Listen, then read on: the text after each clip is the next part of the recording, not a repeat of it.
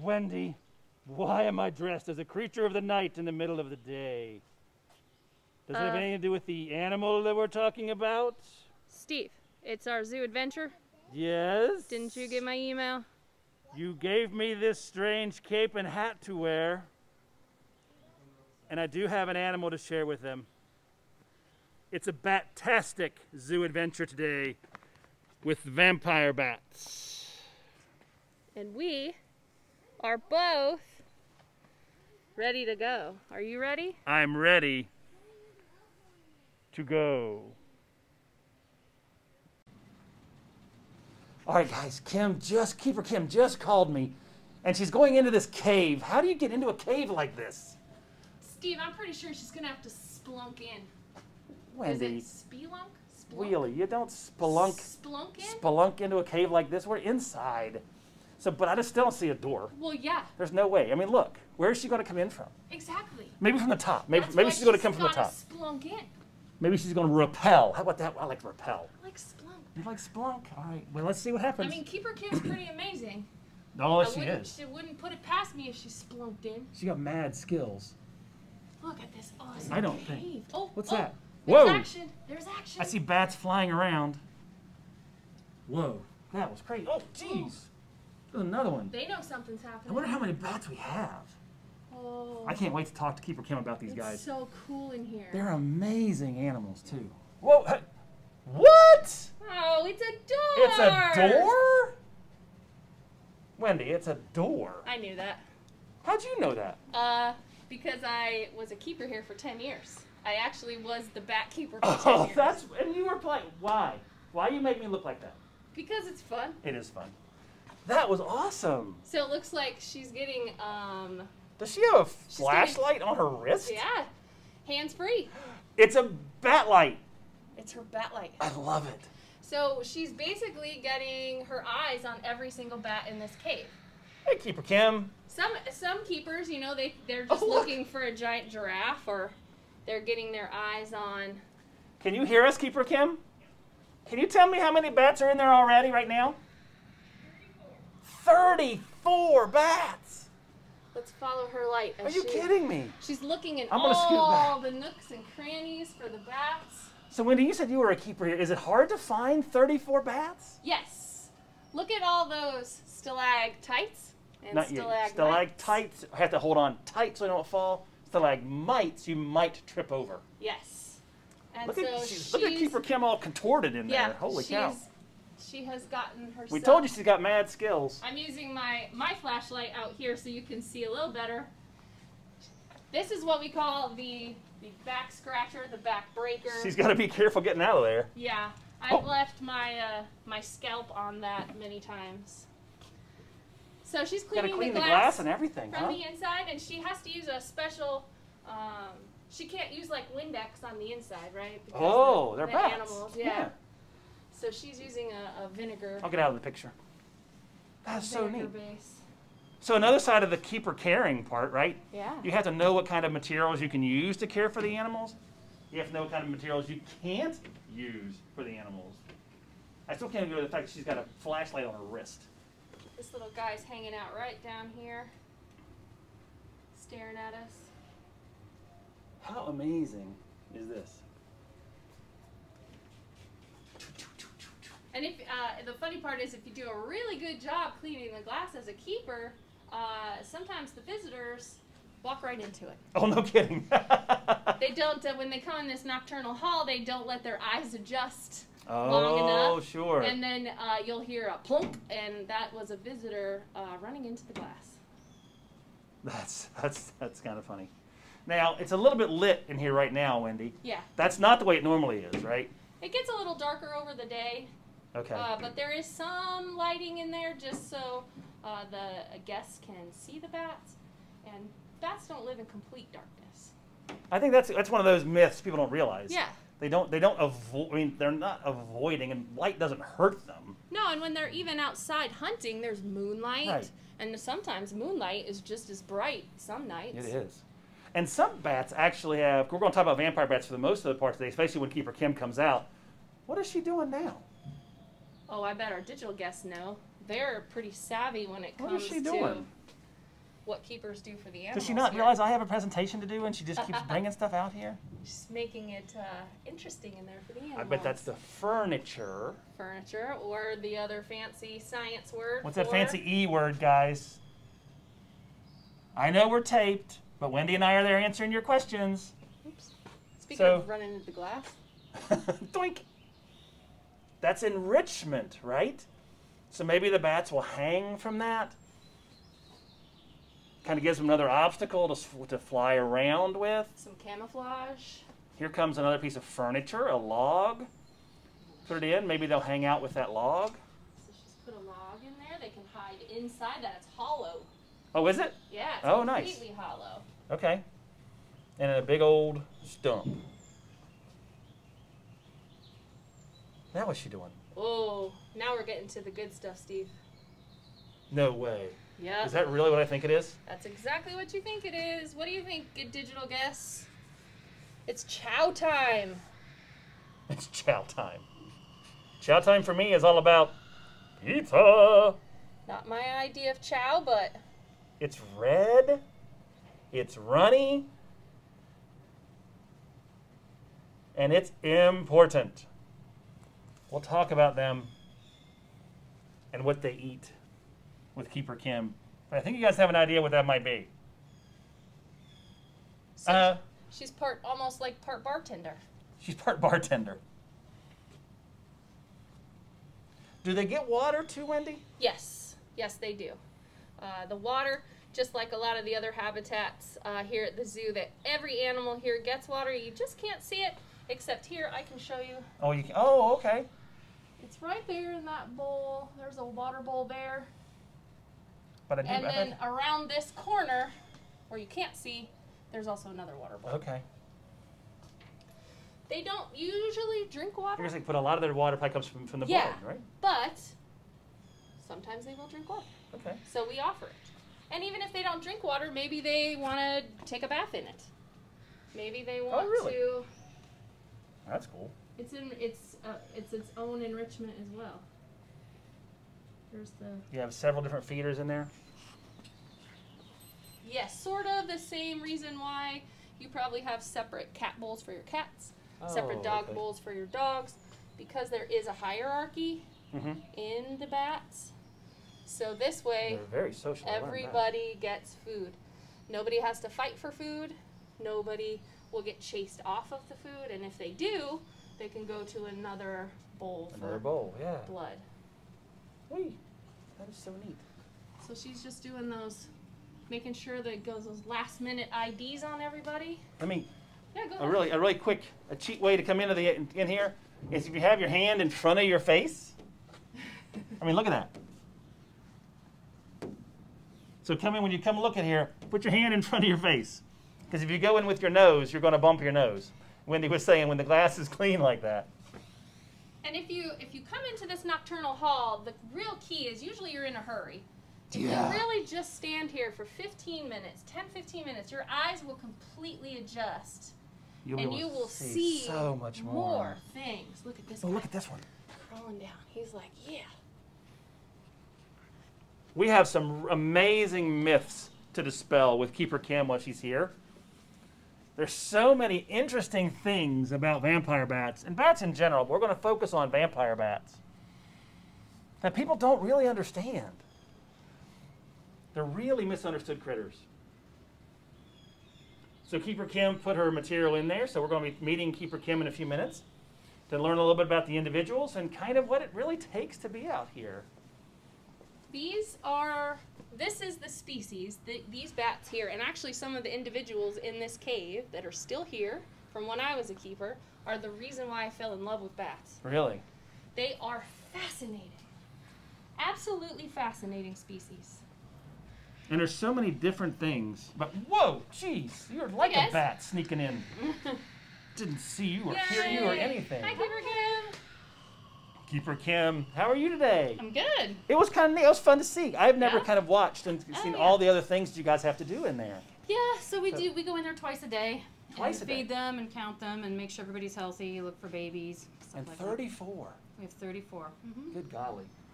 Do you really find all 34? Almost never. Not until the day when we do vet exams and we have to get all of them You really in get a hand. hand in count. And, yeah, because they hide. And they Doesn't the zoo do an inventory Yep. every so often? Yes, it's coming up here in a couple days. Oh, is it? Mm-hmm. And that's a time when you've got to really see everybody. Yeah, you really got to go in. Okay. And it might take a couple trips in there to see everybody. You got to kind of check them off the list. Neat. Cool. So these guys, you put some blood out there, Mhm. which is cool. Wendy showed us the water. Oh, there's a bat right down here. So 34. What's the oldest bat we have?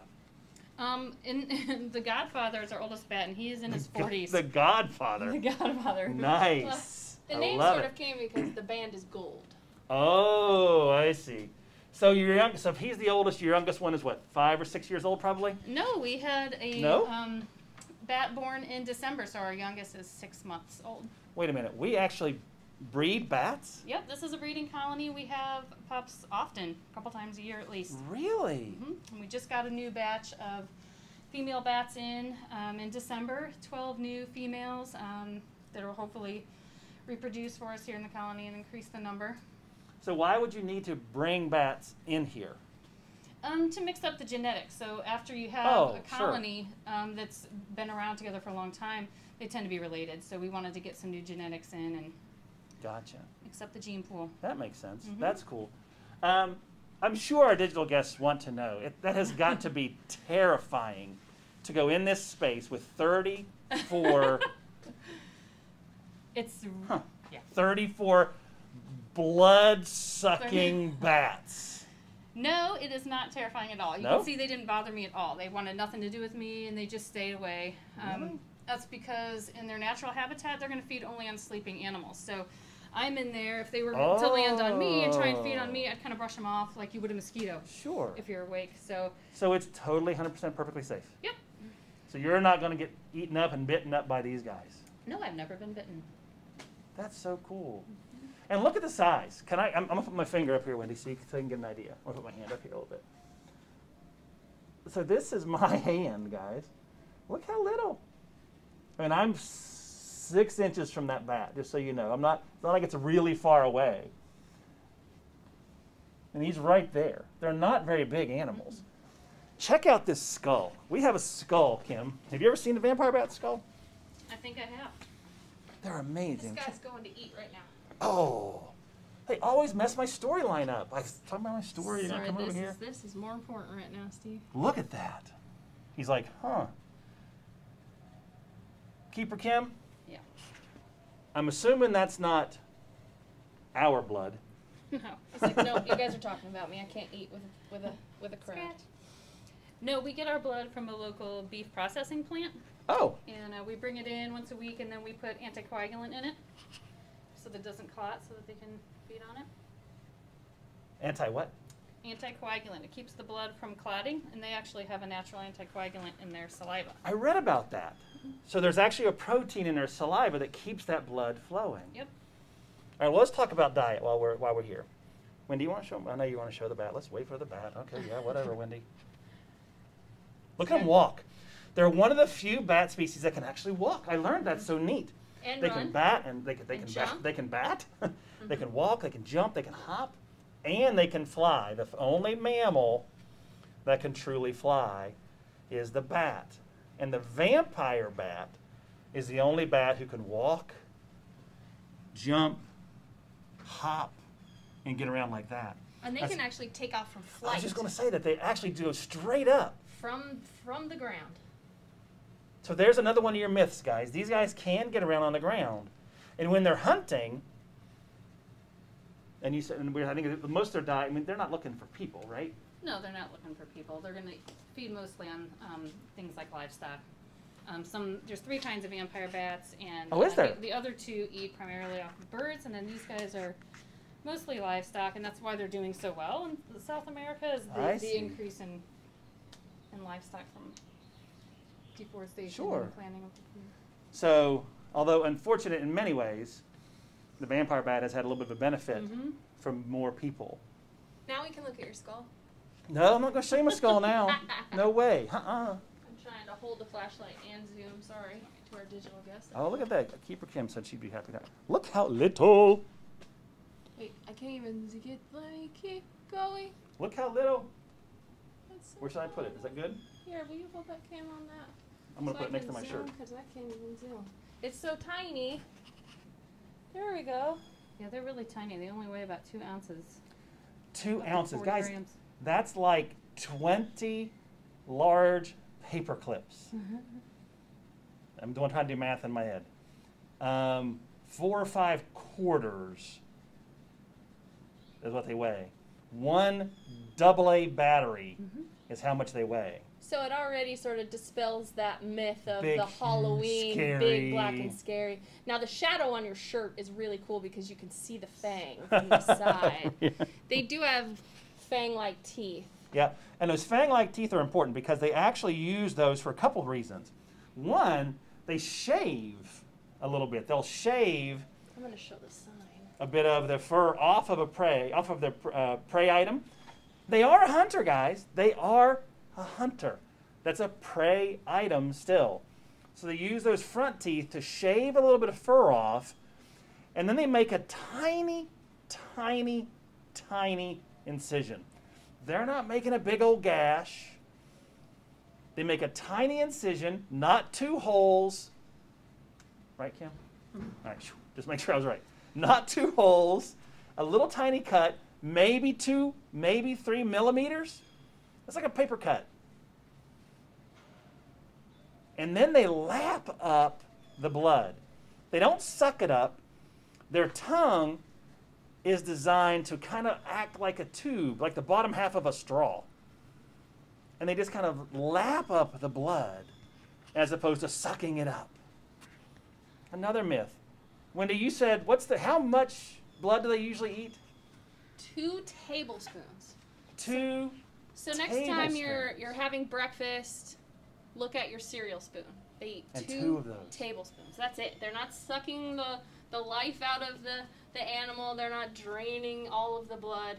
They're eating 2 tablespoons and moving on. That is amazing. And they have that horrible story right now. Yes, we've got to tell you for sure. The incision can become infected. Sure, they can rarely carry rabies, but almost any mammal can. You have 99.9% chance of not getting rabies from a bat. There you go.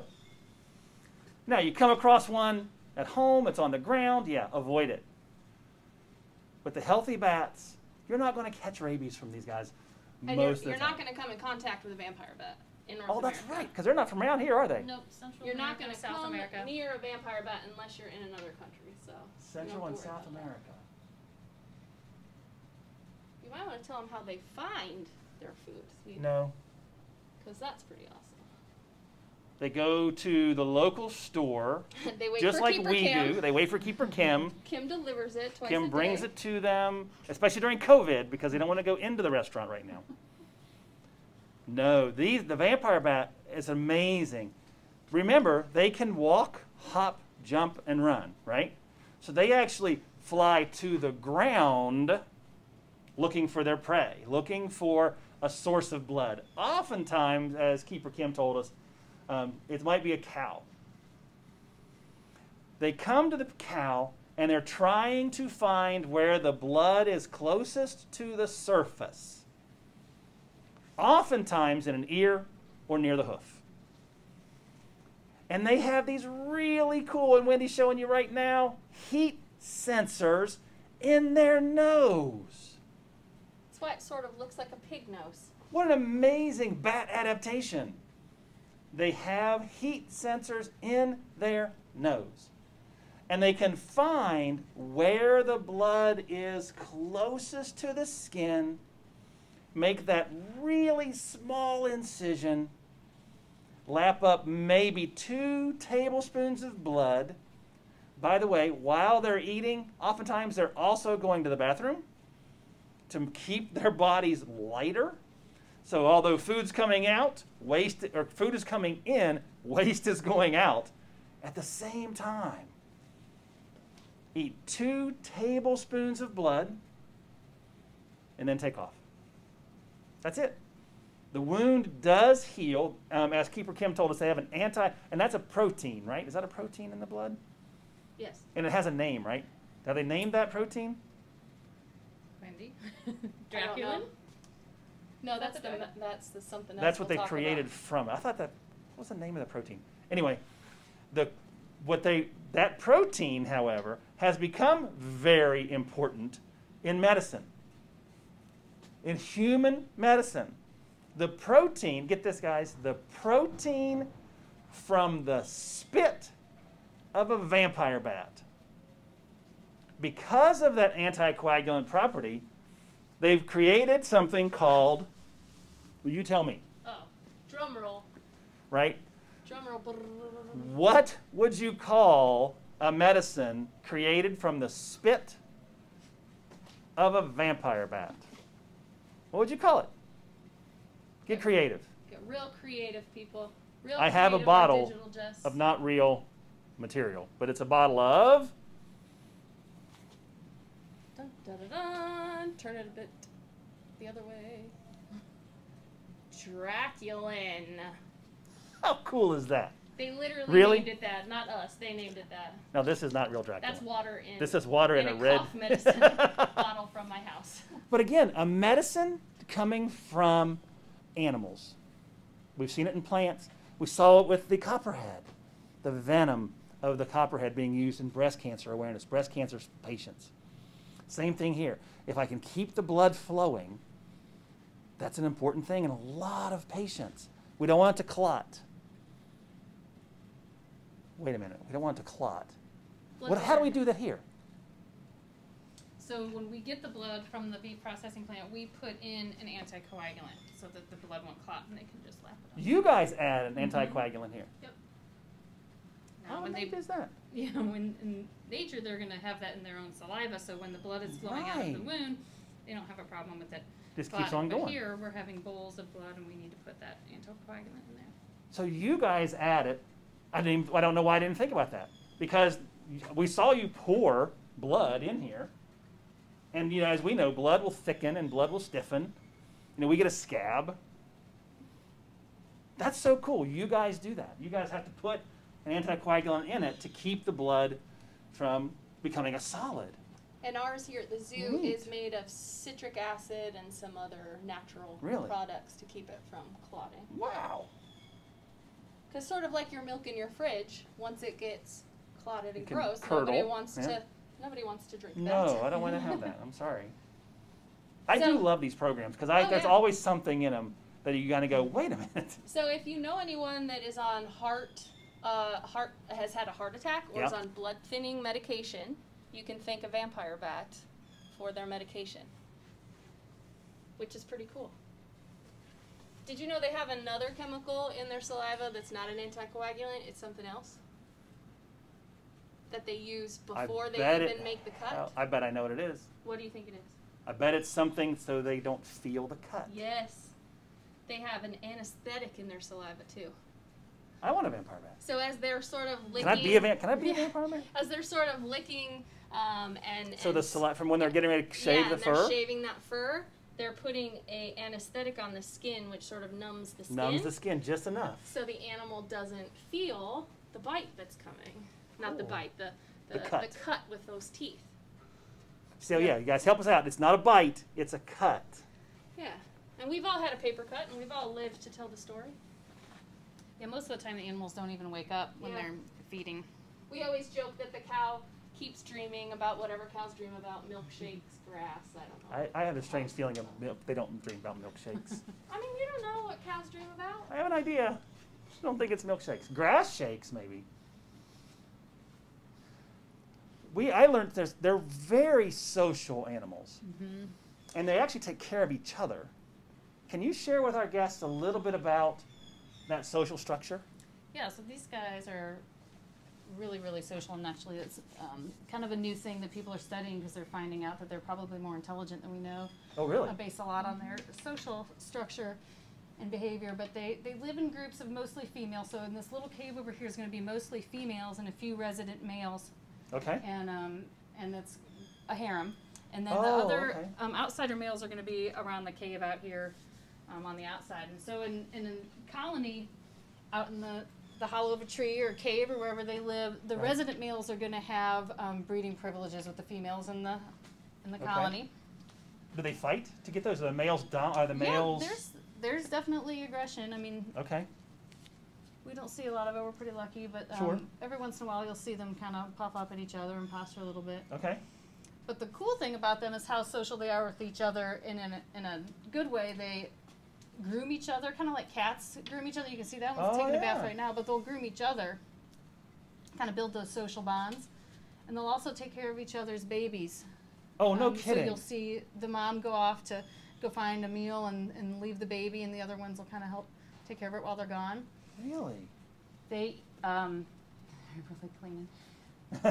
They have to eat every couple days. If they don't eat for it's actually a very short time, just a couple days, right, Wendy? Usually 24 hours. They can't survive that long without eating, and they'll come back to the roost, and if they haven't found a meal, they'll beg from another bat, and the other bat can regurgitate blood and feed that bat. No kidding. They found that it's even not just related bats, so it's just kind of within the colony and making that social bond stronger. So if they haven't fed, they can go to another bat, and the other bat will help them out a little bit. And imagine if you're a bat and you've injured your wing or you've sprained your ankle, because these guys feed on the ground and you can't go eat. An unrelated, even like not even a neighbor, like someone you've never met, will actually feed you some of their regurgitated meal. That's so neat. And I think it's cool. What do you guys think, digital guests? What do you think that the baby bats eat? What do you think baby bats eat? So a newborn bat, we had one you said maybe in December. Mm-hmm. December, January, February. What does that bat eat? What is that baby bat eating? What's the name of a baby bat? Batlet? A batlet. A batling? I don't know. A batling? A baby bat? A pup? Okay, a pup. What does the pup eat? And I'm going to throw you a curveball and remind you that they are mammals. So what do all baby mammals eat? Milk. Milk. The baby bats aren't eating blood immediately. They're feeding on milk. And I just think that's an amazing little curveball in bat world. Yeah. We think, especially in vampire bats. The vampire bats are blood eaters. They're eating blood. Okay, here's your fancy science term for today, guys. They are obligate parasites. They're an obligate parasite. In this case, the parasite is the large cow. Of course, now there's not a whole lot of detriment to the big cow. They must feed on blood. They must feed on another animal. But the pups, the babies, we need to come up with a really cool word for baby bat. The baby bats are eating milk from mom. And if mom is sick, if mom gets hurt, if mom dies, other bats will feed her milk or him milk. We'll feed the pup milk. Another part of that social dynamic. Yeah, a lot of other animals in the animal kingdom, if mom dies, usually the babies don't make it. Yep. Bats are an incredible species and are very social. Take care of each other. Yeah. They spend about 80% of their waking hours grooming themselves and each other, so they're extremely clean. And they spend a lot of that time in grooming, and that's building those bonds with each other. Amazing. I love that you said, I didn't realize they were studying them because of that. I didn't realize that. That's neat. Yeah. Kind of looking to see how does this all happen? Yeah, they're looking at like their brains at the same level as primates. Wow. Behaviorally. A little smaller. Yeah. But the structure, the dynamic. Yeah, behaviorally and how they use their cognitive abilities. Yeah, they're pretty cool. Amazing social structures. What about communication, Keeper Kim? How do they quote unquote, let's say talk to each other without using talk, but how do they communicate with each other? There's a lot of squeaky sounds going on in there. Oh, is there really? And Godfather, he's actually the most talkative one. You go in there, and you'll always hear one bat squeaking while you're in there, and that's him. Right. He walks around. That's well And they talk to each other like that. They even think that the mothers have a specific sound for their babies, like wow. other mammals. Neat. Do they rely on sense of smell or anything? Maybe babies and moms? I don't know. Like chemical? I don't know how strong it is in To bats. find their babies in a nursery, yes. They would use sense of Yeah. smell as opposed But to like sound? for hunting, no. Because I learned this. I love learning things. These guys don't use echolocation, and we'll talk about that in a second, to find their food. Remember, they're going to the ground and then using the heat. But echolocation for the bat, for the vampire bat, is primarily for flying around and avoiding obstacles. Not running into things. Don't want to run into anything. Like that branch I just put in there. Perfect. Keep them kind of dodging things. Where some of the insect-eating bats, they rely on that echolocation to find their food. The vampire, and for flying around, of course. The vampire bat is relying on echolocation almost exclusively for flying around and avoiding those obstacles. And then fruit bats would rely on their eyesight to find their food I think because that's they're during crazy the daytime. cool. I mean, you could spend literally days, months, years learning about bats. They're Yeah. so diverse. So that myth of being blind as a bat is truly that. Yes, total myth. Their eyesight's not horribly different than ours. It's just that they live in mostly nocturnal situations. So So another one of those amazing myths that just persists. So I would assume they probably see more in black and white than in color because they don't really need to see color at night. Mm. So they would probably see more in a black and white and grayscale world. I That's a would good assume, guess. That's probably a good guess. Without actually knowing the actual answer. and they also have their hearings adapted so that they can pick up when an animal's breathing very shallow and restfully. So that's how they know to go to an animal. They only feed on sleeping Oh. animals. They're very That's intuitive. cool. So they can hear them breathing. Are you kidding me? That is neat. So you said that Godfather, kind of bouncing here for a second, this is just crazy, is in his 40s. Yeah. Is that, I'm assuming that's pretty old for a bat. That's pretty old. I think in the wild, maybe about 12 years old. Wow. And ours we have a lot of them that are in their 20s and late 20s, and of course Godfather. I wonder if that has anything to do at all with the care Keeper Camp The can care is provide. amazing here. As well it should be. Isn't that neat though, guys? You're more than doubling their lifespan at North Carolina Zoo because of that care they will provide. They'll be able to provide that food, that blood, in the appropriate manner, provide the social skills, provide the social opportunities to have that side of it going on as well. No predators. No predators, No disease. no weird weather, Vet checkups. Yeah. vet checkups all the time.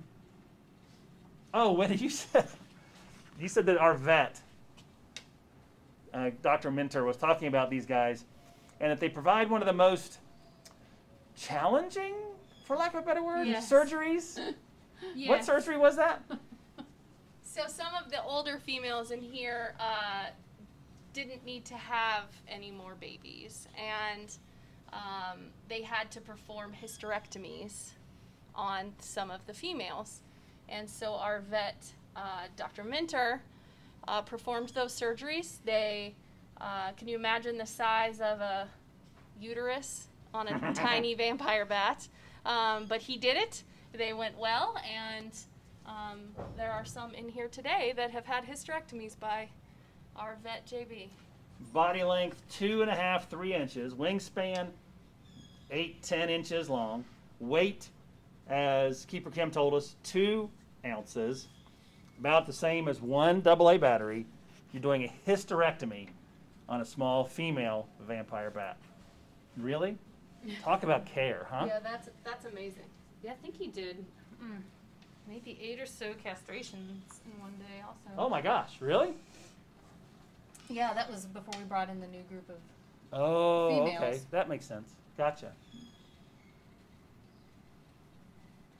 We've learned the phrase SSP, the Species Survival Plan. Are they part of a Species Survival Plan here, do you know? I don't think they are. Are they, don't know. Wendy? Because I think they're pretty. They're pretty well They're pretty represented. solid. Yeah. But they are monitored. So you're still kind of oh, well, obviously they are. They're in some Yeah. sort of because you said they brought in females for the breeding Yeah. program. Okay. That's cool. Yeah, so like every program, and they still say who's allowed to breed and who's not. Yeah. So the ones that weren't had the hysterectomy. So. That's cool. Amazing space and amazing care that you guys provide. Keeper Kim, come on over here, Keeper Kim. Gosh. Oh gosh. Oh gosh. Kim, if I have to be on these things so many times, I'm going to pull somebody else in every once in a while. I'm pulling somebody else in with me. Great. Thanks. So vampire bats, dispelling those myths, talking about the fact that they're not blind, that they're not eating so much blood, right? Yeah. They're just a little bit and a little tiny cut. They do fly around at night, but they're not also transmitting all these diseases. They're relatively clean. No, they're not as bad as we think they are. And the social dynamics. Yeah. That they have that hierarchy. So interesting. Yeah, such a unique animal. So if you guys have kind of picked up on some of that dispelling of some of those myths, even for the vampire bat. Even for the vampire bat. All right, Kim, thank you so much. Yeah, We do thanks, appreciate you guys having you on board today. Bye. For setting this all up. It's always amazing to talk to our keepers here and to share information with the animals that are under their care, that they are so passionate about. Now my costume makes sense. Here at the desert habitat of the North Carolina Zoo in front of the bats, the vampire bats of Central and South America. We've learned so much today about them, dispelling so many myths. They don't take a whole lot of blood, just a little bit. They do fly around at night with their echolocation used to find obstacles and not their food. They don't carry a whole lot of diseases. As a matter of fact, they're very clean animals, grooming and socializing with each other. Baby bats eat milk, and sometimes not from their own mother, especially if mom is sick, injured, or dead. Amazing animals in the care of North Carolina Zoo, providing fresh blood twice a day. Vampire bats. You all stay safe. And we can't wait to see you again in Zoo Adventures, Mondays and Wednesdays at 10 o'clock. Bye.